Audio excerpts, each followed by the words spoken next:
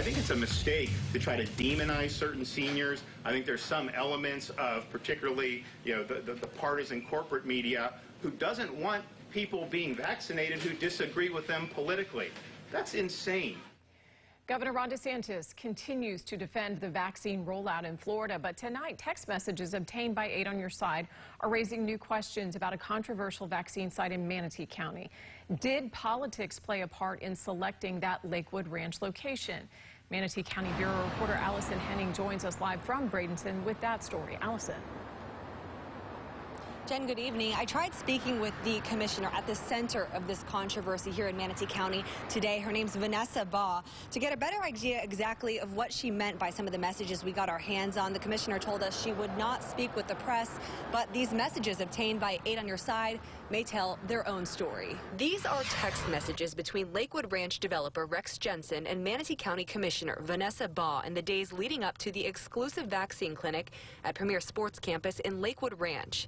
Jensen, whose messages are on the left, writes, "Governor said he might show up.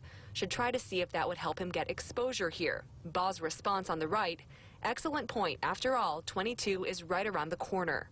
Michael Barfield tells 8 on Your Side he was disgusted by the messages. The paralegal previously filed a complaint against the commissioner, prompting a sheriff's office investigation. Having heard the previous comments of Commissioner Baugh and others that politics did not play a role in the vaccine distribution or the pop-up site, we now know that that's simply untrue. The texts uncovered as Governor Ron DeSantis continues to face criticism for his handling of vaccine distribution across the state.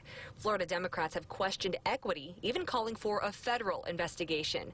But the governor continues to deny any political motivation. No, that's nonsense. So if you look at Manatee at the time, they were one of the worst states or worst counties in the state for senior coverage. They were like 20-some%. I had some counties that were 50% at that. This is just a few weeks ago. So we said, where can we go to make an impact?